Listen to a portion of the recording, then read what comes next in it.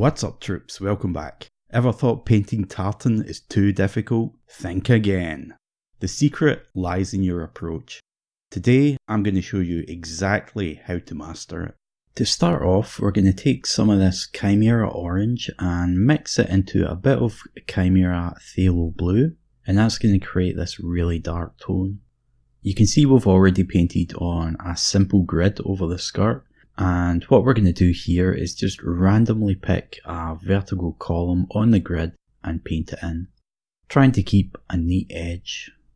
We didn't really need the sketch of the grid for this, as a lot of it is just going to get covered over, so you can skip that step if you like. Once you have that painted, skip a column, leaving it blank, and block in the next one. Again, being careful to keep the edges clean so that you get a nice crisp line on the outside of your column. Then you're just going to repeat that for the rest of the skirt, working your way around, skipping every other column. To continue, we'll mix up a fairly dark colour by taking some of this Chimera red oxide and adding a touch of black to it, and then we'll use that to paint the remaining blank columns. Being quite careful along the edges, as we want to keep those lines as straight and tidy as we can manage. And we'll just repeat that for the remaining columns. Again, don't worry about covering over this grid design, we'll be able to reintroduce the boxes later on. Take the darker of your two colours and use that to paint in equally spaced horizontal lines along the length of the lighter columns. And you want to do that for each of the lighter bands of colour. If you like, you can trace your brush along the darker area in order to help get the line in the correct spot. So essentially you're repainting the grid of boxes, but because the darker area is the same colour as the line, you can only really see the boxes on the lighter of the two stripes. To continue, we're going to create an orange tone by mixing a bit of the Chimera Orange into some of the red oxide. We'll paint this into the middle of the lighter stripes, leaving that dark outline around the outside. And you're just going to continue that until you've done each of those columns. Next, we're going to take some of that orange tone and add a bit more red oxide to it so it's not quite so orange. Once we have that, we'll begin to paint in small diagonal lines over those dirty brown boxes. These lines will look like fabric texture, but they'll also change the colour of the boxes somewhat, making them a bit more orange. I find these look better if you make your lines diagonal rather than just straight across the box. So start at one corner and then slowly work your way across to the opposite corner, painting tight, thin lines, leaving a little gap between each one. Moving on, we'll grab some of the red oxide on its own and we'll do a similar thing on the darker stripes.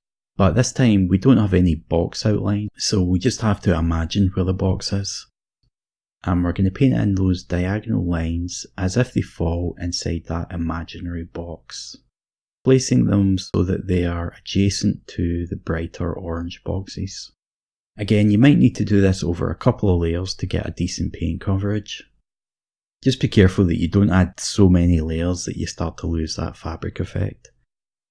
Once you've finished that on each column, we'll take the brighter orange colour and we'll paint a thin line down the middle of the darker stripes. Try to relax when you're painting these single lines. If you start to tense up, that's when the brush is going to start wobbling and then you're going to run into lots of issues. So just make sure that you're breathing slowly and paint a line with a nice, confident, relaxed stroke. And then you're going to repeat that for each of the darker bands across the pattern. This one here is a bit awkward because of that staff that's in the way, but we should still be able to do it. Yeah, I think that looks okay. Once you've done each column, we'll keep that same colour and just paint another line, this time running horizontally across the rows with those darker boxes. Again, keeping the line in the middle so that they form a cross over the top of each dark square, just like that. And we'll repeat that again for the row along the bottom. Again, try and relax when you're doing this. Use a light touch and paint with the tip of the brush, using a soft, even pressure so that you keep the line the same width throughout. If you need to stop and reposition the model, that's okay. Just be careful to start the line where you left off. Once that's done, if you like, you can take your darker colour again and just clean up the edges of your squares by reinforcing that line you painted earlier. You can also correct the edge of those stitching lines along the darker columns, just painting over them so that you get a sharper, more obvious box shape. I recommend just spending a bit of time correcting any edges that look a bit rough.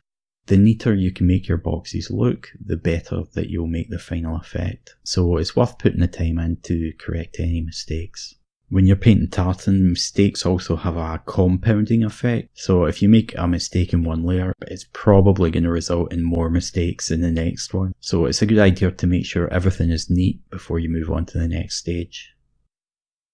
Next, we'll make a light grey tone by mixing a bit of white into some Secret Weapon Old Mud, and then we'll add a touch of scale colour Caspian Blue and a tiny bit of black. We'll use that to paint lines down the centre of the brighter orange boxes. Again, trying to use a light touch so that we keep the line consistently thin and straight. This one falls right in the bottom of where two pieces of fabric line up, which is a bit of a ball ache, but we'll just do the best we can and then tidy it up with our other colour later if we need to.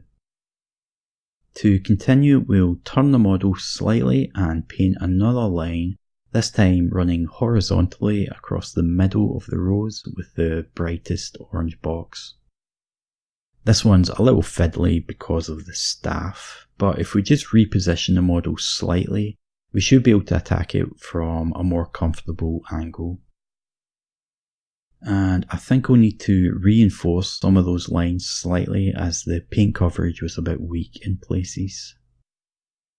Alright, so now we're going to take that brighter orange again and place a dot right in the middle of where the orange lines intersect.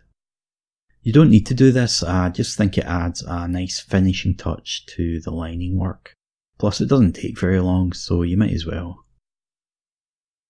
And then we'll do the same thing on the grey lines, taking that lightish grey tone and adding a small dot just where they intersect.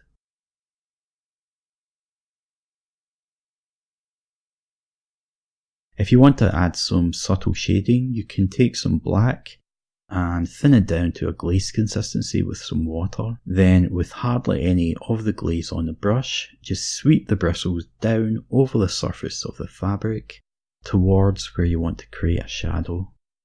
So here at the side of the hip where the fabric is curving down towards the cloak, and on the other side as well. And maybe along the underside of some of the creases too. And you just repeat that over a number of layers, letting each one dry before applying a new one, until you get the level of shading that you're looking for.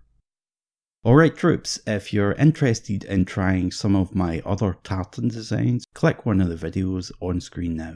Thank you very much for watching, and as always, don't forget to choose life, paint minis.